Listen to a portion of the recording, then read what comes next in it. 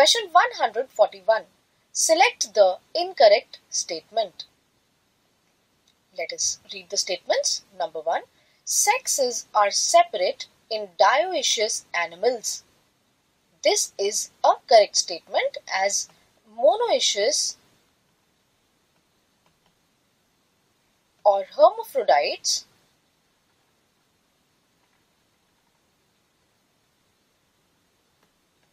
are the animals in which both sexes are present in the same animal.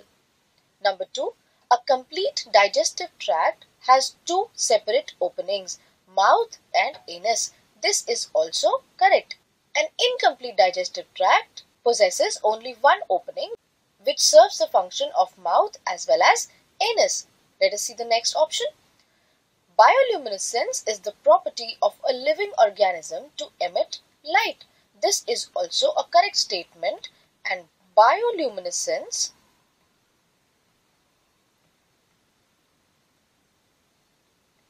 is exhibited by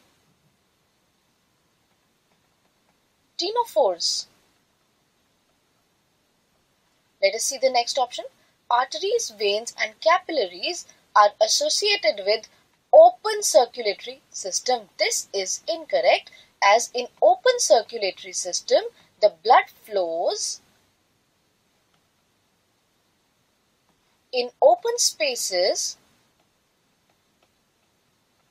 called sinuses.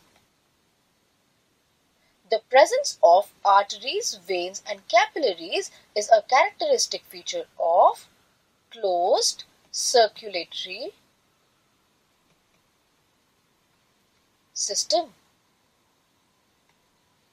So the correct answer is option number 4. Let us see the next question. Question number 142. Select the correctly matched pair. So here on the left hand side we have a set of organisms and on the right hand side we have the phyla. So we have to find out which organism belongs correctly to which phylum. Let us read the options. Dentalium belongs to Echinodermata is incorrect as Dentalium belongs to phylum Mollusca and is commonly called the tusk-shelled mollusk. Number 2. Bombyx belongs to Arthropoda. This is correct as Bombyx is silkworm.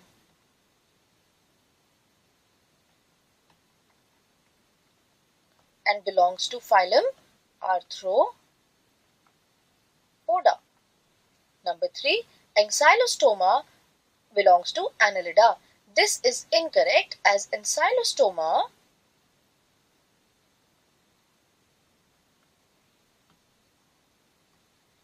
belongs to phylum Aschelminth.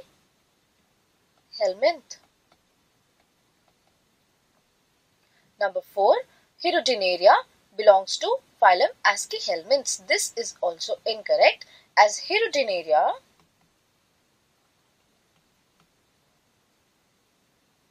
belongs to phylum Annelida and is commonly called leech. So the correct answer becomes option number 2. Proceeding to the next question. Question number 143. The adult dash are radially symmetrical, but their larvae are bilaterally symmetrical. Choose the option which fills the blank correctly. Let us read the options. Echinoderms, mollusks, arthropods and annelids. Over here students, echinoderms in their larval stages are bilaterally symmetrical,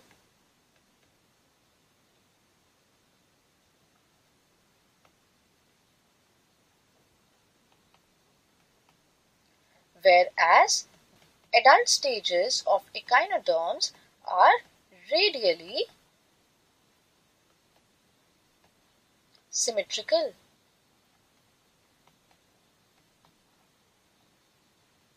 They exhibit penta-radial symmetry.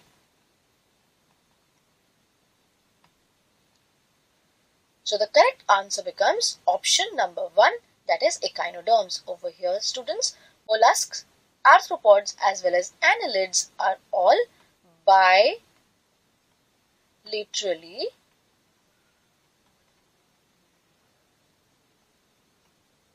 symmetrical. So the correct answer becomes option number 1. Proceeding to the next question, students. Question number 144. Choose the set of animals that do not belong to the same class. Let us read the options. Petromyzon and Myxine. So here, Petromyzon and Myxine belong to class Cyclostomata. Scoliodon and Pristis belong to class Chondrichthyes. Number 3, Crocodylus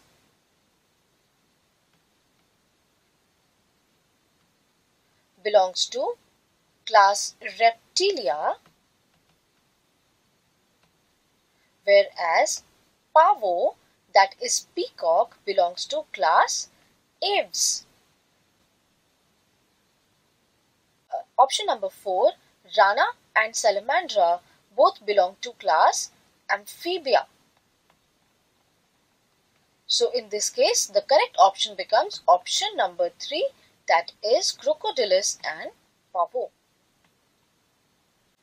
Let us see the next question, students. Question number 145. Which of the following animals is not a cold-blooded animal? So here we have to find out the animals which are homeotherms or warm-blooded. Let us see the options. Stingray belongs to class Chondrichthyes, which belongs to superclass Pisces. Pisces are cold-blooded or poikilotherms.